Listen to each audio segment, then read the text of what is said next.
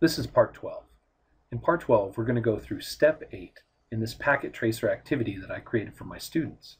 You can download this activity at my website at danscourses.com.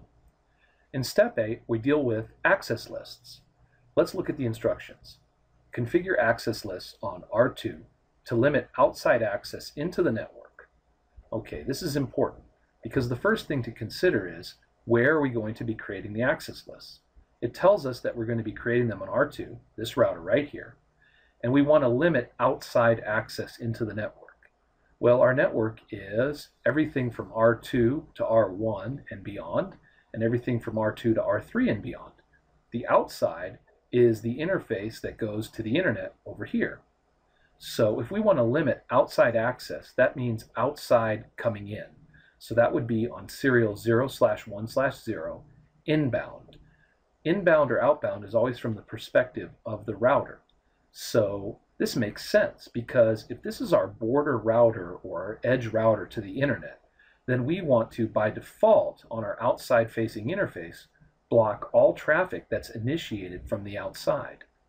Let's say hackers want to reach our network from outside. They're going to initiate communication or going to try to initiate communication from the outside in. And generally, you want to deny all that traffic. So all traffic inbound on serial 0/1/0.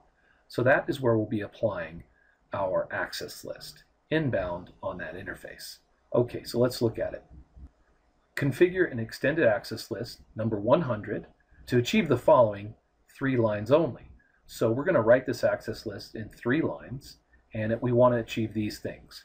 From the outside, permit port 80 access to the web server. We have a web server on our network here at 192.168.35.252. But we need to remember that this web server actually from outside on the internet is known as 209.165.201.65. Why? Because we configured in an earlier tutorial network address translation that translates this public IP address to the web server's private IP address. So what we need to do is create an access list rule that will permit people on the internet to access our web server at 209.165.201.65 on port 80. So we want to allow only that traffic through our access list, which essentially is working as a firewall, blocking outside requests into our network. So let's set that up. We'll go to R2 here. I'll open that up and open the window a little bit. And we'll get to global config mode. And we'll write access-list 100. We know it's 100 because the instructions called for an access list numbered 100. So this is an extended ACL. Right, we're going to permit TCP from anywhere, from any source address, to host 209.165.201.65 equal to port 80. So only if the destination port is 80, meaning that hosts are requesting web services, then we'll allow them to reach just this host only. Put that command in, and there's our first access list rule. Now notice, from any source address to 209.165.201.65. That's not the private IP address of our web server, it's the public IP address that we set, and we configured R2 to translate, network address translate, or NAT, from this public address to this private address. So that's important. So now we have to do our second rule.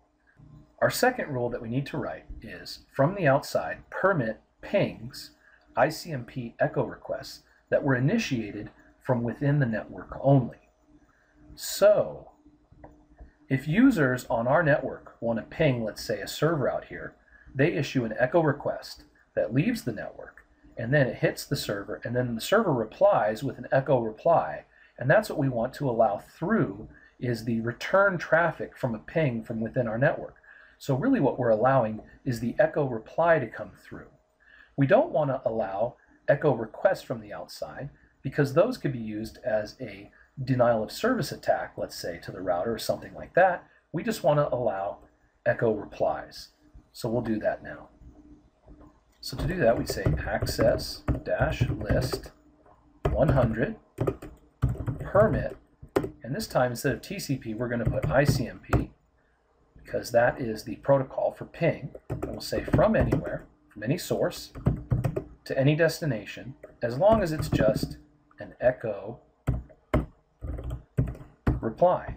So echo requests from the outside are not going to be allowed, just echo replies. So that will effectively allow us to have our pings from inside returned to us. Okay, now for the last rule. For the last rule, it says permit established web page requests generated from within the network only. So right now, even though traffic generated from within our network is not blocked leaving the network, in other words, these PCs here could request a web page from this Initech web server, and those port 80 requests are allowed out because there's no access list or firewall blocking requests leaving the network. When that web server tries to return those web pages to us, it's going to get blocked because of our access list. So far, we've only allowed two things. We've allowed users on the internet to request web pages from our web server, but we haven't allowed return web pages that we've requested from our network to come back to us. So essentially that's what we need to allow. So let's see how we can craft the statement to allow that type of return traffic. To do it, what I'm going to do is I'm going to say access-list 100 permit TCP from any source as long as the source port number is equal to 80. When we request web pages, the destination port is port 80 because we want to reach a web server. When those web servers reply to us, the source port number, if it's coming from a web server, is equal to port 80. So any source address, as long as it's equal to 80, this is going to mean that it's going to be a reply from a web server. And we'll say it's allowed to reach any destination address, and we're going to put in an extra keyword here. I'll put a question mark. You can see that there's a word here, established. So we'll put that in there. We'll say established. As long as this has been established traffic, an established TCP session that we've requested from the inside, we'll allow that traffic back through. So I'll hit enter, and there we go. There's the end of our access list. Now you want to remember, at the end of an access list, there's an implicit deny all or deny any. Or in this case, since it's an extended ACL, at the end of the access list is an implicit deny any. So only traffic that you allow through will be allowed. Everything else will be blocked.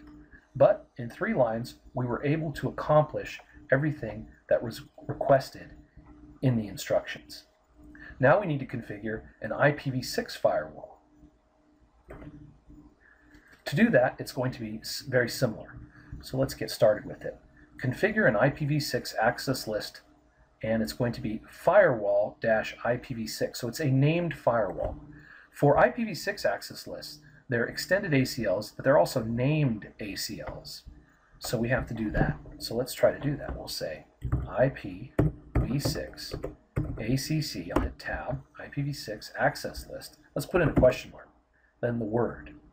All right, so firewall, all caps, dash IP, and I think it's capital V and 6. And that is the name of the firewall. We'll just double check that here. Firewall-IPv6. Excellent. So now as you can see, we're in config-IPv6-ACL mode. And let's see what we want to write. From the outside, permit pings that were initiated from within the network only. So that's the same thing as the other access list statement, so that should be pretty easy. Since we're in named access list mode, all we have to do is say permit ICMP from anywhere to anywhere, as long as it's in echo reply. So there's the first rule. And then the second rule, permit established web page requests generated from within the network only. Okay, and it says here, you will need to use the established keyword at the end of the line, just like we did before. So we'll just do the same thing. Permit TCP from anywhere as long as it's equal to port 80, so the source port is 80, to anywhere as long as it's an established TCP session. All right, that's done.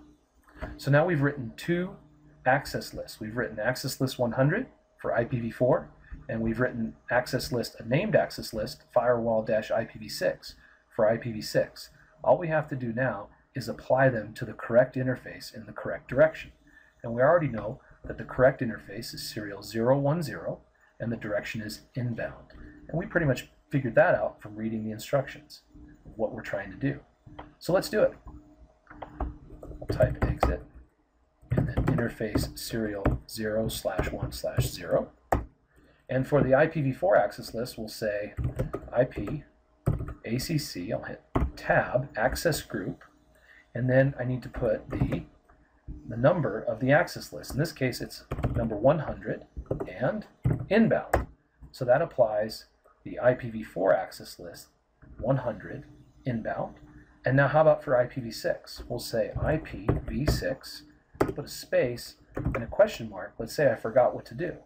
Well, in this case, look what it says here, traffic-filter, access control list for packets. That's the command to apply the IPv6 access list to the interface. So I'll type TRA tab, traffic-filter, and then put a question mark. Okay, the name, easy, firewall-IPv6 in all caps, and then inbound. And that's it. And so now our two access lists are applied to the interface, and we should be good. Now, since this is a test and you're graded on the activity, you want to make sure that it's functioning correctly. So that would be a good strategy. So for instance, we are allowing pings back through the network. So we could go to PC1, desktop command prompt, and try to ping this Initech web server out on the internet. 209.165.201.250. All right, ping. And you can see the ping's allowed through. Great. Okay, so that's working. If that's allowed through, hopefully web pages are allowed back through as well. Let's try 209.165.201.250. Press go, and look, it says welcome to Initech. So we're able to get web pages. So that's working. Now let's test to see if this PC can reach our web server over here using the public IP address that's being used for it with NAT.